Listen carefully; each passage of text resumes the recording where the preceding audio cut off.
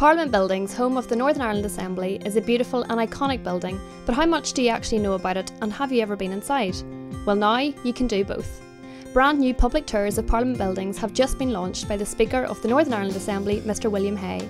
The Speaker officially launched the public tours to an audience of representatives from the hotel and tourism sector, who were also given an exclusive preview of the tour. There was many people from outside who felt that very much this building was a closed shop to them, and I certainly felt that we needed to throw the doors of this building open and make it accessible to the people of Northern Ireland. During July and August, the free public tours are available on the hour every hour from 10 o'clock right through until 3 each weekday. Visitors will see inside the Assembly Chamber, one of the most recognisable rooms in Northern Ireland, and learn more about the Senate Chamber and the Great Hall, as well as committee rooms and the Historic Library.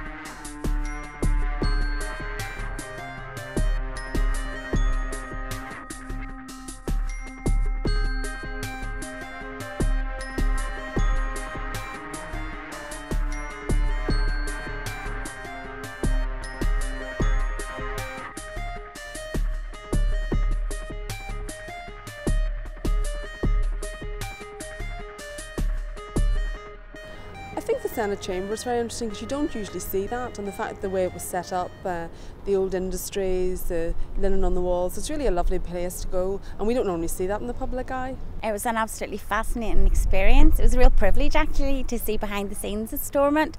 This building is really iconic in Belfast. It can be seen obviously from all over the city really, and it was just so lovely to actually have the experience of being able to look around and really learn the story, as I say, from behind the scenes. Oh, it's excellent. It gives you a real insight into how the building works and the history, and really a sort of a personal side to what Stormont is really about.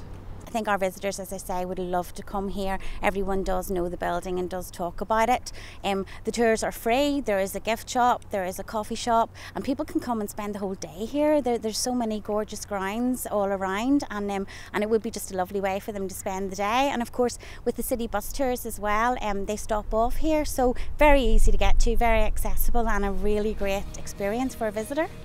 So if you're searching for something to do in Belfast, come up to Parliament Buildings and take a tour.